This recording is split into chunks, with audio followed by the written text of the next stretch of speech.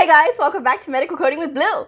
It is Q&A Tuesday. If you are brand new to my channel, welcome. I am Blue. I'm a medical coder. I have been a medical coder for over 10 years. I really love to share the things that I know with all of you. So I hope you'll take a second, hit that subscribe button, smash that like button, and at the end of this video helps you, I hope that you will share it. So let's get started. All right, what is Q&A Tuesday? Q&A Tuesday is a show where I take all of the questions that have been submitted by viewer comments, through emails, through Instagram, and I put it all into one episode. So here we go. And thank you to everybody who submitted a question. All right, first question. Do you know any online schools that are legitimate that offer medical billing and coding programs? The only ones that I can legitimately recommend are the ones directly with the associations themselves. There's the American Health Information Management Association, or AHIMA, as it's called, and AAPC, the American Academy of Professional Coders. Both of them have online programs for medical coding. So if you're interested, you can go directly to either one, and they run roughly about the same. There's a couple of differences between the two, but I will leave the direct link for AHIMA's program down in the description box below because it is a little difficult to get to. But that is the only associations that I can truly say, the ones that are online. Yes, there are plenty of different trade schools out there. I will be doing a video about choosing between online and, a trade school itself. The thing that you need to look for, if you're not going to go to the association websites themselves, which are a fraction, by the way, a fraction of the cost. If you're not going to go through them and you're going to insist on going to a trade school either online or in person, as much as you can right now, right? Just make sure that they are training you for either AHIMA or AAPC credentials, right? Because if you want to be a medical coder, those are the credentials they are looking for. There are other associations or companies out there that say that they offer medical billing and coding certificates. It's not what employers are looking for, guys. If you look for medical coding job listings, they are asking for AHIMA or AAPC credentials. So that's my advice on that one. Next question. I always thought that resumes were to be one page. So what the viewer was referring to is I did a resumes tips video for beginners, and I said the max is 2 pages on your resume. Now, that said, if you have 1 page, that's great, but I always say the max is 2 pages. Ideally, you do have 1 page, but you can only have up to 2 pages. Now, the reason that I said this was because I was getting lots of emails from people sending me their resumes. Now, don't do that, guys. Don't do that. I can't do anything with your resumes, okay? Honestly, I can't. And but some of these resumes were like 3 and 4 pages, and I'm like, no.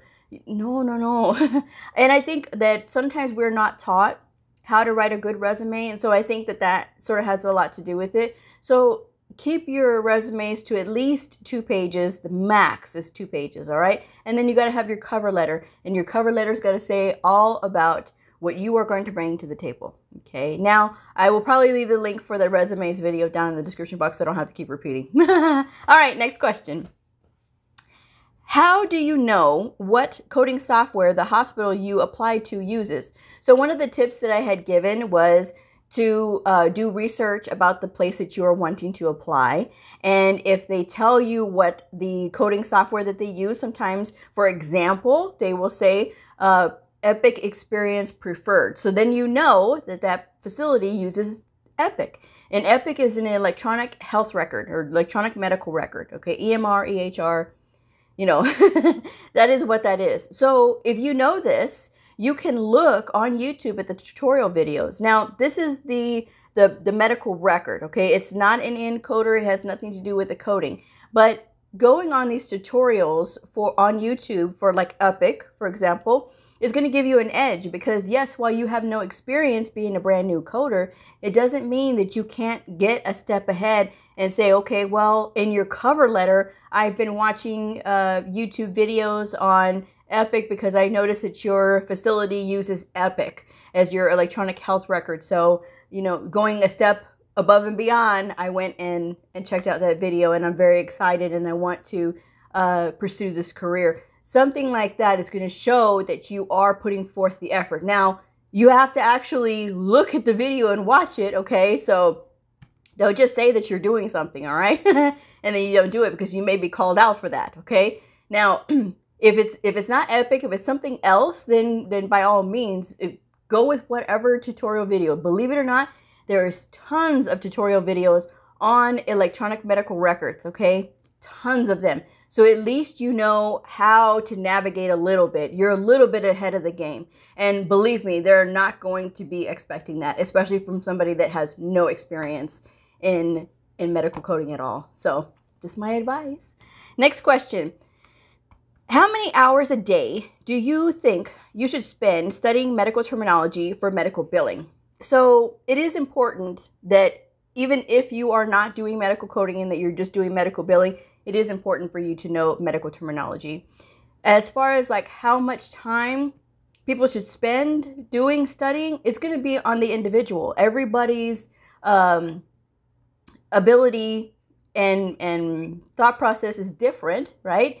And everybody's study habits are different. So it depends on you, okay? The thing that you want to remember is don't burn yourself out.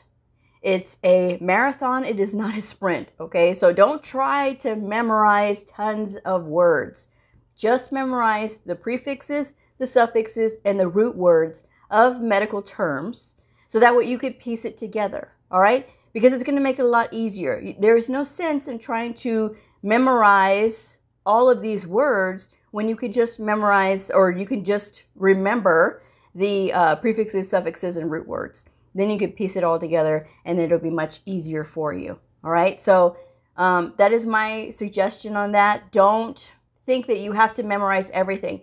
I've been 10 plus years in and I'm still learning medical terminology. And sometimes even I have to look up words.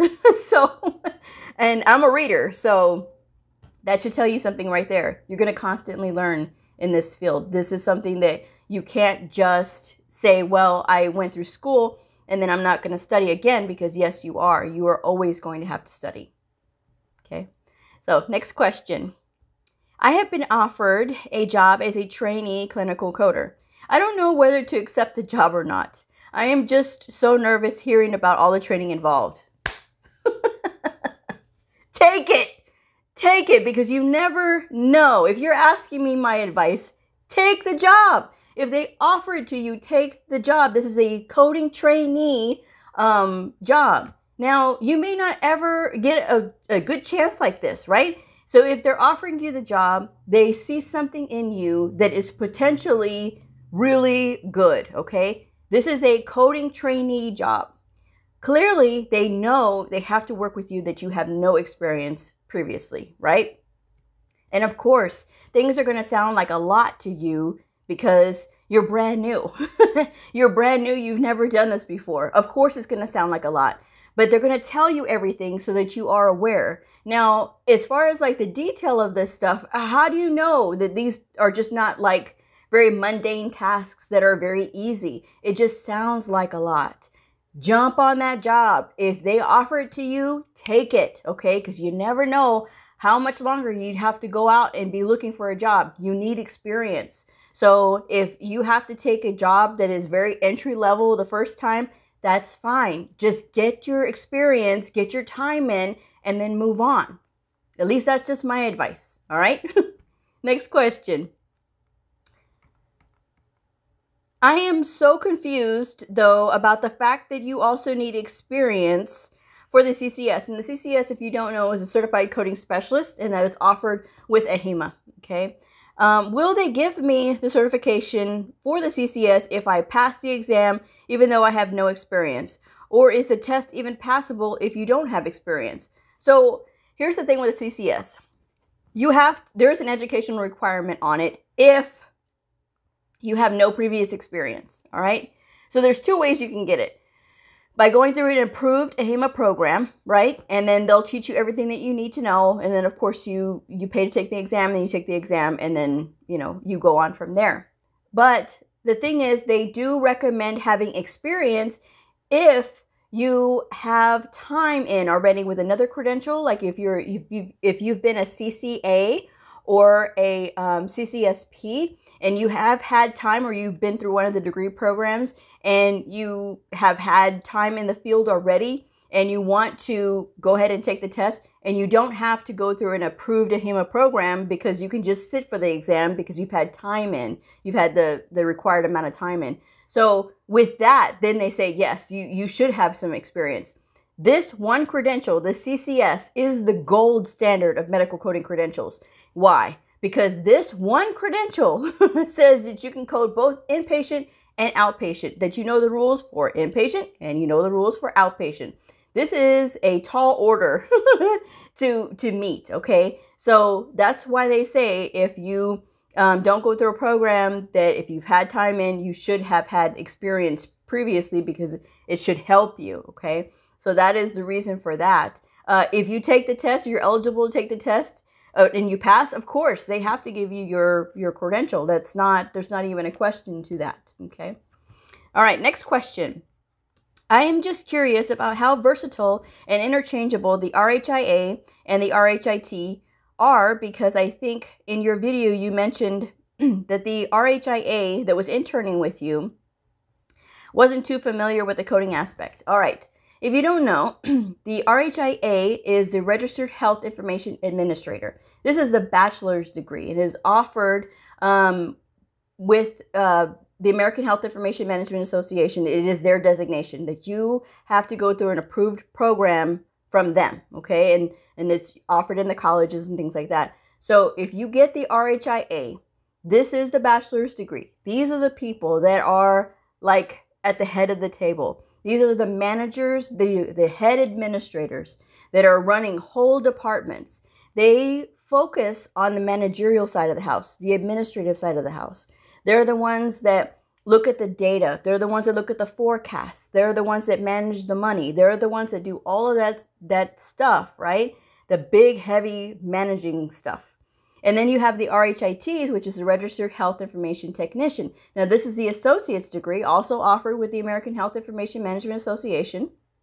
And they're the ones that are doing like the supervising. They're the ones that are doing like lead code work and things like that. And they do like auditing and things like that. They're basically like the deputy to the RHIA, right? So they answer to that person when you think in terms of like a chain of command, right? And then that RHIT manages the coders. So with that said, RHIAs are not going to be spending their time doing the coding. A couple of years ago now, I had the wonderful privilege of having a coding student who was externing for his RHIA come and sit with me for a day, and we worked together. And coding was not his strong suit. Like he could do the math and he could do the numbers for like the business side, and he was totally comfortable with that. But when it came to the coding, they get very little training. They get some training in coding, but it's not intensive as a coder, okay? So that was why he didn't know. And as far as like it being interchangeable, no. These are pretty much in their job descriptions what they are, okay? Are there some coders that are RHIAs? Sure, but they usually have a coding designation as well, like a CCS, okay? So they have something like that in addition to their RHIA. But yeah, that's the answer on that one. Okay, so next question. Can you use your books when taking the test? Because I feel like it's impossible to know every code for every word by heart. If somebody knows every code, they are a miracle worker. But yes, you can use your book, and you can use your book in the test. You can use your book at work, okay? So you can use your book, yes. All right, next question. I wanted to know if you had any advice on an easier way to learn the guidelines. I am currently in a coding program, and I find myself feeling overwhelmed with trying to be familiar with all of the guidelines for ICD-10-CM. See, here's the thing. Sometimes people are under the misconception that they have to memorize things. And there was somebody that commented the other day on one of the videos. He said that he thought that somebody had told him that all coding was memorization of codes. No. It's the same for the guidelines as well. You don't have to memorize them, guys. You just have to learn them. Again, this is a marathon. It is not a sprint. You're not going to be asked to recall off the top of your head these ICD-10 guidelines. Now, I recommend doing the old-fashioned stuff, which when it comes to these guidelines is just reading them. So I had another viewer who commented that in her class that once a week that they would literally read the guidelines top to bottom once a week. Just read the whole thing once a week. And even though you're not memorizing it, your brain is storing this information. And when it's storing this information, it's going to be easier to recall. So just reading and going through those motions of reading is going to help you be able to recall and know that you've seen these guidelines, you remember them after a while, because if you're consistent with it, you'll be able to recall these much more quickly, much more easily. But don't try to sit there and memorize it, because it's a lot. That document is pretty big, okay? So don't try to memorize it, but just read it. And there is no magic pill when it comes to learning this stuff. I think people sometimes when they're writing in, they want that magic pill. They want to know what is the secret to memorizing this stuff, or what is the crack the code type stuff. That is when I see stuff like that, that cracking and trying to memorize and no. All you're going to do is burn yourself out that way. And these speeding programs that are very, like the boot camps that are really short and things like that, and they're really big on that. They're going to teach you to crack the exams and things like that. There is none of that, guys. And sometimes when people are saying, well, I felt like I just went through this program and they just taught me how to pass the exam, a lot of times that's what they're doing, because they have your money and they need you to pass so they can have their good scores that they helped this many people pass. But really, are you learning? Are you learning these rules? Are you learning the guidelines and things like that? Because there's a huge difference between passing the test and being able to actually work when you get out in the real world and really understand what you're doing.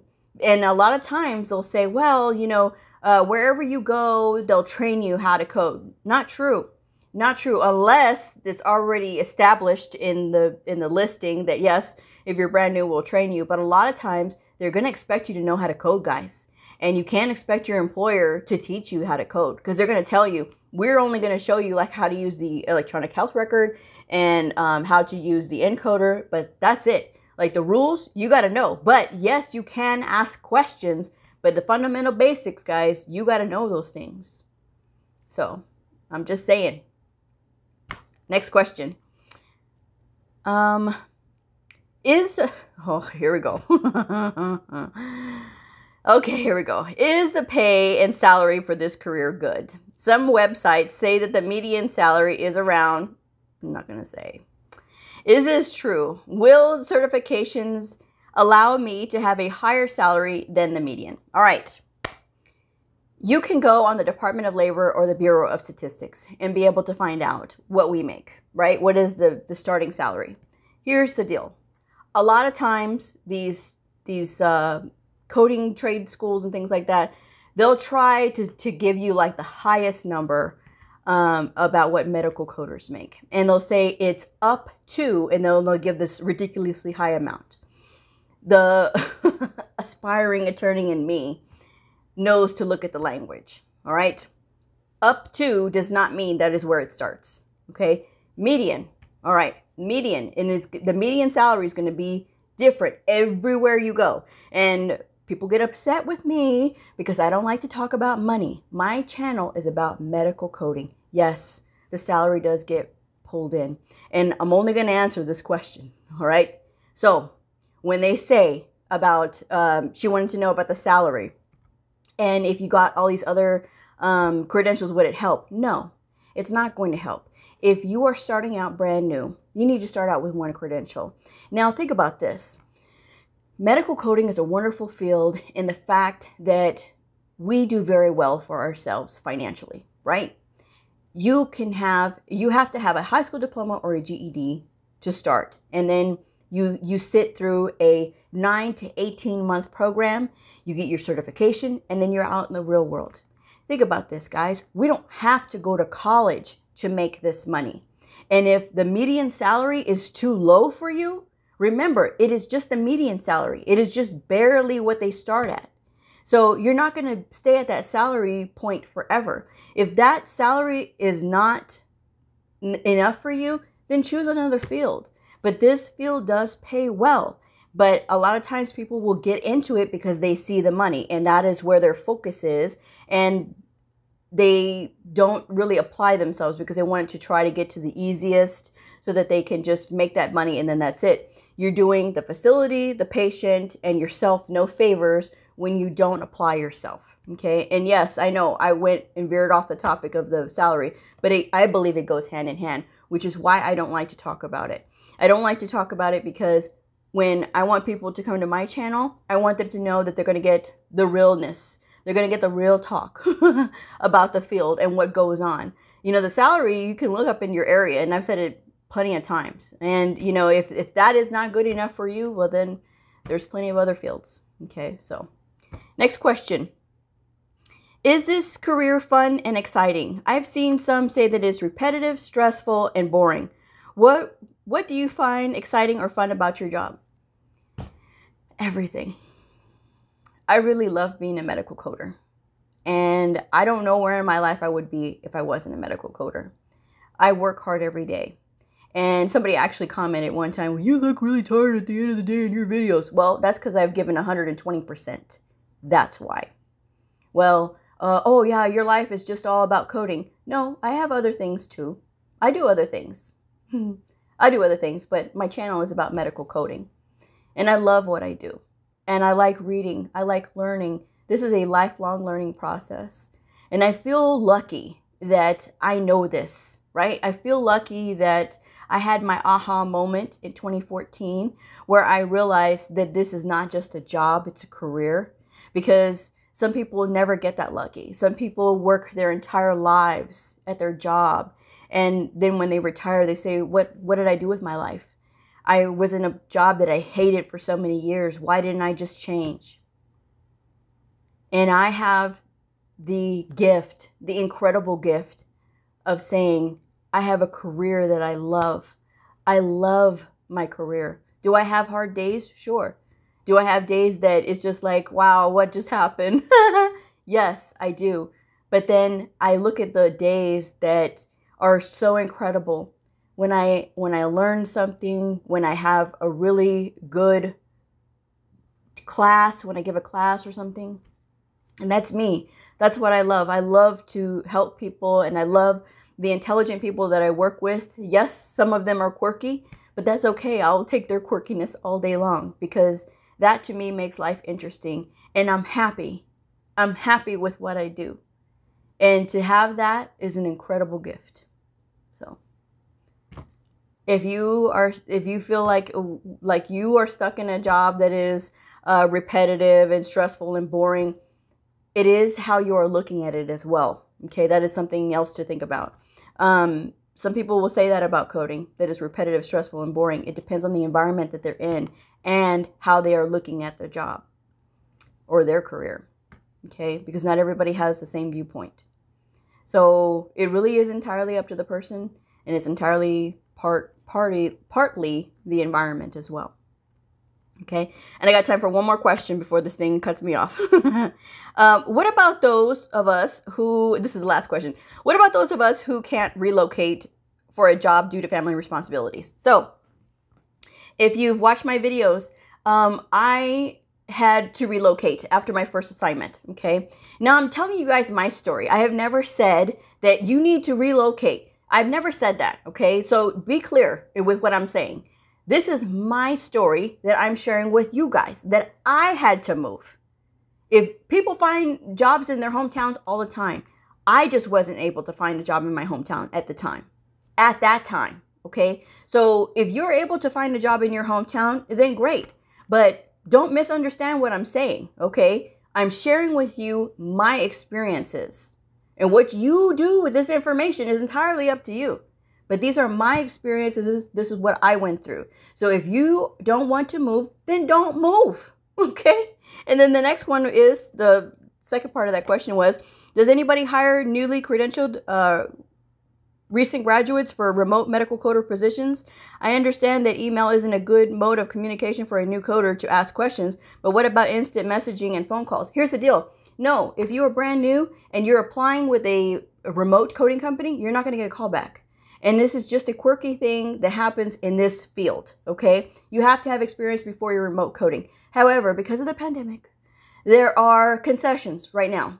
If you go and apply at a place that you have to go, 9 times out of 10 right now, they're going to send you home because they know we are in a pandemic, but they still need people. They still need coders. So still apply, because I have a couple viewers actually now that got jobs and this is their first job and they said, okay, we're sending you home. So they're working from home. So if they can do it and they're thriving, okay, then, you know, so on and so forth. But with remote coding companies that are actually remote, you're remote, no. And that's just the way that this industry is, because you're going to have to ask questions when you first start. And according to this, even with email, think about it, instant message, you still have to formulate the question. And when you're formulating the question, sometimes it is difficult to put it into words.